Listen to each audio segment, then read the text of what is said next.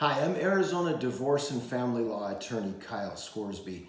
This video is about the differences between a divorce and an annulment. People mistakenly think often that to get an annulment, as long as you've been married less than a year or some short amount of time, that you're automatically entitled to an annulment. That is not the case. So let's talk about the major differences in grounds for a divorce or an annulment. In Arizona, we have what's called a no-fault divorce law. Unless you have a covenant marriage, it's a special marriage license, you'll know if you have it. Unless you have that special marriage license, Arizona does not require that you prove grounds to get a divorce. You don't have to prove there's been infidelity or abuse or anything like that. As long as one of the spouses believes the marriage is irretrievably broken, you're going to be able to get a divorce. Annulment, however, is different. With an annulment, you have to prove grounds. There has to be, according to the statute, some impediment that renders the marriage void. So that could be something like an underage marriage where someone lied about their age, got a marriage license, and they really weren't, they didn't meet the requirements to get a marriage license.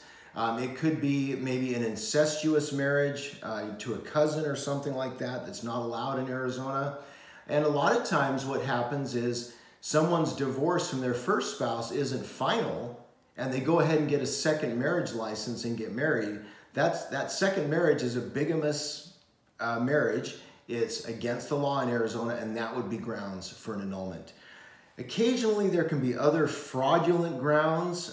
Someone lies about a critical element and their spouse would not have married them if they had known the truth. That might be a basis for an annulment. So whether you should seek a divorce or an annulment, that's the big question. So, you don't gain a lot of advantages even if you succeed in getting an annulment. The one advantage you would gain if you were worried about having to owe spousal maintenance, getting an annulment would prevent an award of spousal maintenance.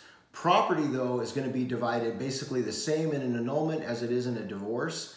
So a lot of times it's just better to pursue the divorce. You usually spend less money on lawyers because you're not having to try to prove grounds for the dissolution of marriage compared to the annulment.